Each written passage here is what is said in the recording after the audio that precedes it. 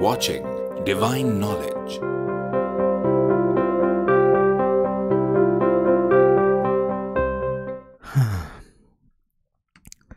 Today what I will be talking about will be something about the dot. The Creator's Encyclopedia, which in our language is known as Loh-e-Mehfooz, and the impact of both these things in our dimension, but we will start from dimension number 0, that is the dot. First of all, to understand that 0 and dot, how could it be incorporated together? Both of them are two separate things. But when the Creator decided to send the last religion, he basically, I wouldn't say left all the secrets, opened all the secrets, but what he did was left it, but in a subtle way for the people who are seeking, they can find out. The last religion that came from the Creator, that basically exposed a lot of things about the divine, about his power, about what he created, why he created, and the reason he created everything. But one thing we started to accumulate after the last religion and learn is that he created everything for him to be known, that everyone knows him. And he created everything through a dot. Now when we say the dot, that means nur, a brightness, a radiance, or a light.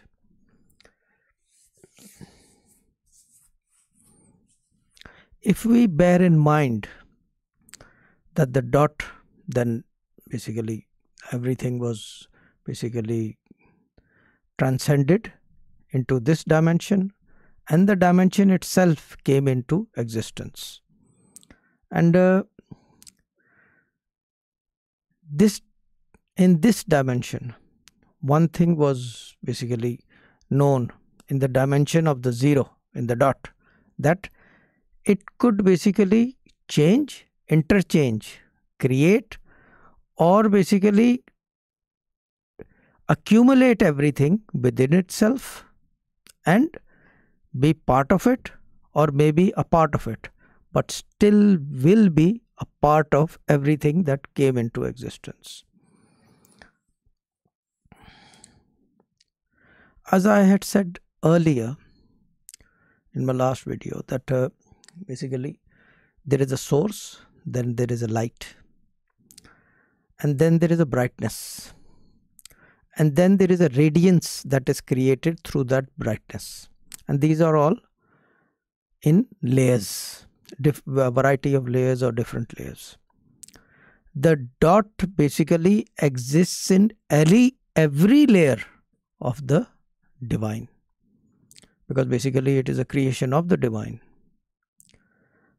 And one thing I would like to add on, that in the Encyclopedia of the Creator, everything is written. That is basically our belief, and everyone knows that. And when we say that everything is written, so that means it should be known to mankind. No, it doesn't work like that. It's the book of the Creator. He has written everything in it. It's an encyclopedia of everything. That means that since creation till existence, and that is infinite, because the existence of the Creator is infinite. Since creation, He's always been there. So since it was created, and till existence, and the existence we know is infinite. Even the creation itself, if we go backtrack, we can call it, it goes into infinity. The dot will always run a person into infinity. And this is in spiritualists, in mystics, it is a well-known secret that the dot basically is like a It's like a catcher. You chase it and it keeps running forward. Nobody has got the accumulative power to maybe get absorbed or absorb that dot.